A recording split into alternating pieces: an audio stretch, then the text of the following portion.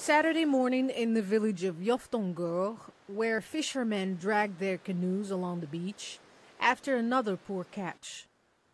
Mamadou Dieng says he spent more than 4 hours at sea and has little to show for it. Today the catch was not good. It depends. When it's a good catch, you can make up to 70,000 francs per day. $120. You can make 50,000, 40,000. It depends. It's God who decides. Abdoulaye Diatta says he caught only 4 groupers in nearly 3 hours.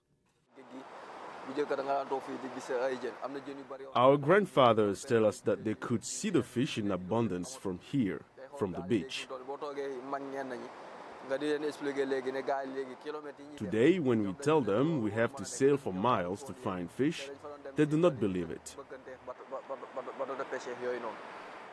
Fishing in Senegal is part of the culture. It's been that way for generations. Overfishing has never been a problem until the past 2 decades.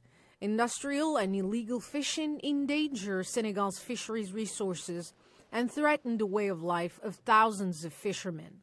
Prices are up in fish markets like this one, with some species now much harder to find, including the tiof, which is an essential ingredient in local cuisine.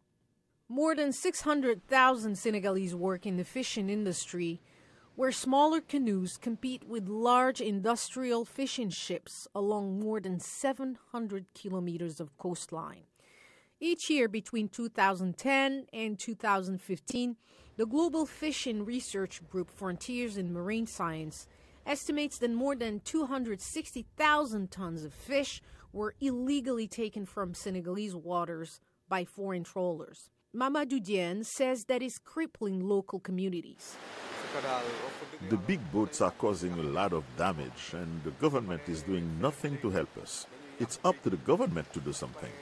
The scarcity of fish is due to several factors. Industrial fishing is one of them.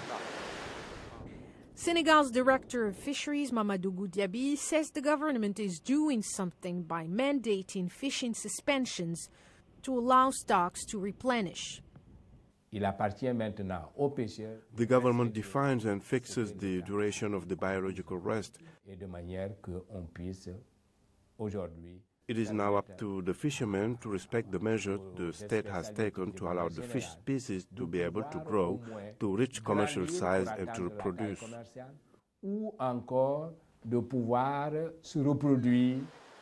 The United Nations Food and Agriculture Organization says 90% of the world's fisheries are either fully depleted or facing collapse, a decline that fishermen here says is being made worse by European and Asian fleets in West African waters.